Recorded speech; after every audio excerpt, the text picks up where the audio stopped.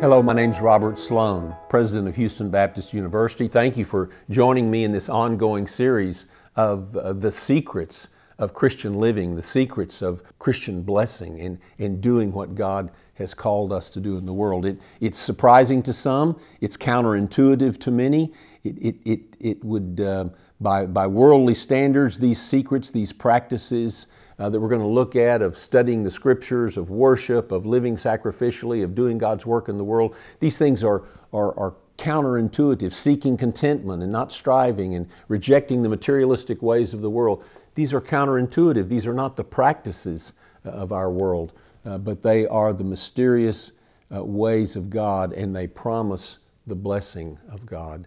We looked in our last session at aligning ourselves with the purposes of God in the world, the mission of God in the world, which reminds me, of course, as all of us know, of that commissioning passage in the Gospel of John where Jesus breathes on His disciples and tells them to receive the Spirit and says, "As the Father has sent me, so send I you." And that's the sort of thing that we get as well in the beginning of the book of Acts when Jesus, at His ascension, tells His disciples, they ask, "Is now going to be the end of all things?"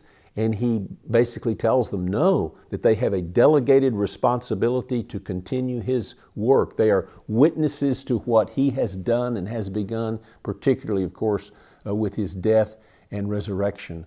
So the disciples, so we as His followers, then 10 days later, empowered by the Spirit, and the Spirit comes upon all those who hear and believe the gospel of Jesus according to the scriptures, Ephesians 1, 12, 13, and 14. Now we are empowered by the Spirit, and just as His earliest followers, to continue His work in the world, and they began to live the life of Jesus. That's why the church is called the body of Christ. Christ is the head, Christ is the Lord, Christ is the King, and we are now His visible presence in the world. We are, in some ways, the living icon of the person of Jesus Christ. Are we perfect? No, we're not. That's one of the mysterious realities. The curse is still upon the creation. The curse is still upon these bodies. And as the curse is upon our bodies, that means corruption and sinful temptation and pressure is still upon our hearts and minds. And so we remain broken. But that does not negate the fact that we have heard and believed the gospel. We have received the presence of the living Christ. Christ is our Lord, and we are, this is very important in biblical theology, we are in union with Christ. And so His story has become our story. He died, we died with Him. He was raised, we're raised with Him. He's seated in the heavenly spheres. We are enthroned with Him in the heavenly spheres. So our story, our record, our sin and guilt are continuously taken up into Christ. We are forgiven, and we are charged with doing the same sorts of things as the Father sent Him to do. He told His disciples that greater things than these you will do, meaning, of course, that we are to continue in a more expansive way.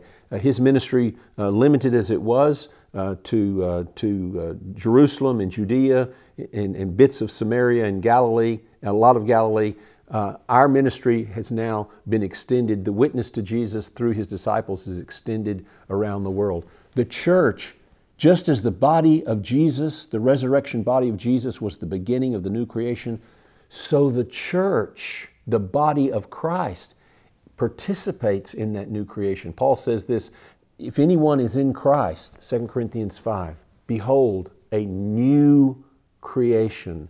The old has passed away. The new has come. We have received the first fruits of the Spirit of the living God, the Spirit of Christ who dwells within us, Romans 8, 9 through 11, is the beginning of the resurrection of the dead. Our Romans 6, we have been raised with Christ in baptism to walk in newness. The word newness points to the resurrection. To walk in newness of life.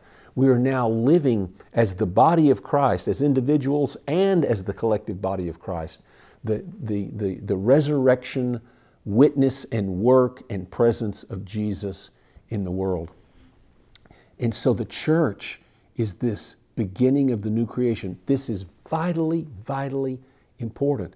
This is the great mystery that Paul pointed to that had been revealed to him. Namely, that God is not partial. And this statement is said with mercy and grace, that while the standard of judgment is the same upon all, the Old Testament taught that as well. You're to show no partiality to the rich and show no partiality to the poor when it comes to the matter of law and justice and passing judgments according to the law.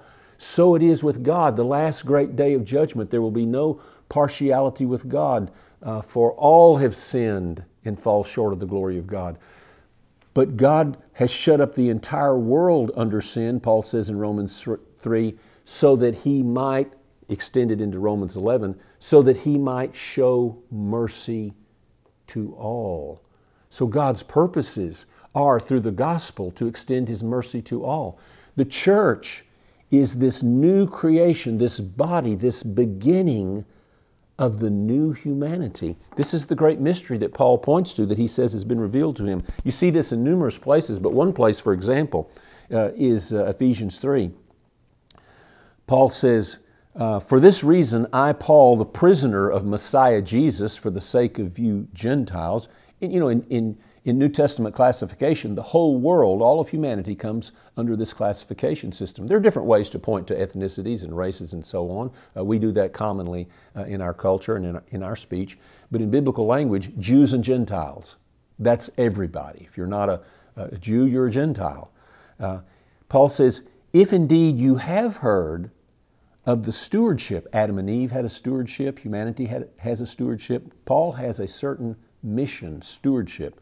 A stewardship of God's grace, which was given to me for the sake of you Gentiles. That by revelation, there was a mystery, there was a secret, but now it's been disclosed.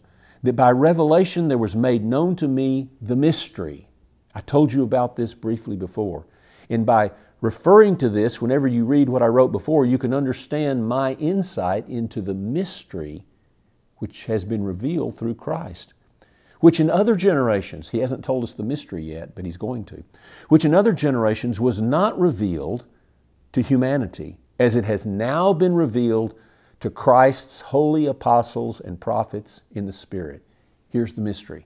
To be specific, that the Gentiles are fellow heirs and fellow members of the body of Christ and fellow partakers of the promise in Christ Jesus through the gospel. This is a shocking statement that Gentiles are on an equal footing with Jews when it comes to the stewardship of God, when it comes to the promises made to Abraham, when it comes to the promises fulfilled in the Jewish Messiah who is Jesus. He's not just Messiah of the Jews, but He's the everlasting Son of God who is King over all the earth, over all things, visible and invisible. So the church, the body of Christ, is made up of all humanity, all those who hear and believe the gospel, who come to the knowledge of God through Jesus Christ. This is one of the most important things that we can ever realize as Christian people. It informs our treatment of others. It informs our understanding of what God is doing in the world.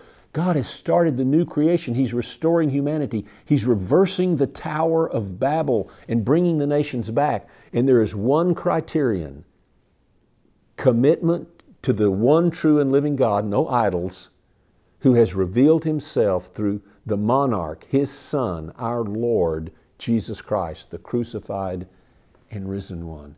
That's the beginning of the new creation. That's why James, in the book of James, can speak with horror when he says, what are you doing? When he speaks to the congregation to which he's writing.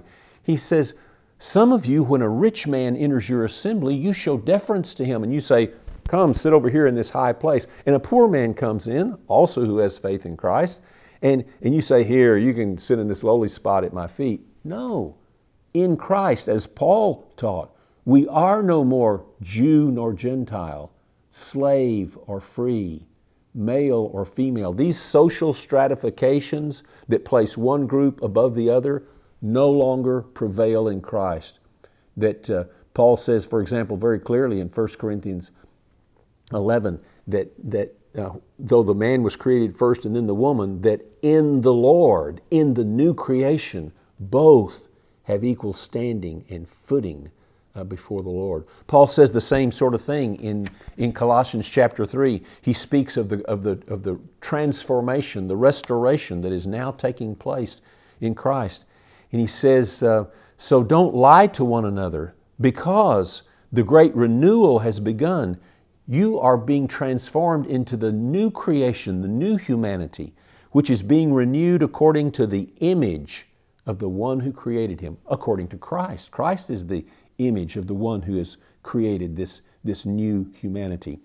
It's a renewal. This new humanity is one in which there is no distinction between Greek and Jew, circumcised, uncircumcised, barbarian, Scythian, slave and free.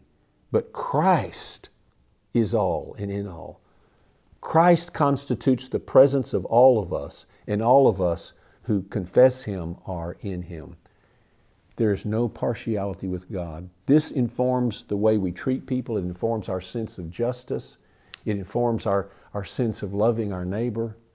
The brokenness of our world, the ethnicities, the racial strife, the economic stratifications, the dominance of power groups, the dominance of political ideologies wanting to dominate other political ideologies, or nations wanting to dominate nations, or tribes wanting to ethnically cleanse and destroy other tribes, or various groups claiming dominance over the other,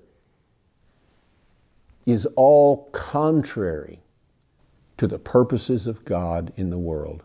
We are no more Jew nor Gentile, bond nor free, male nor female, but we are one in Christ Jesus.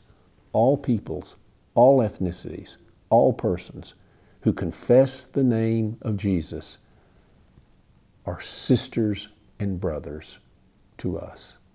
This is one of the great mysteries now revealed, that the new creation has begun in Christ and is being revealed in the church.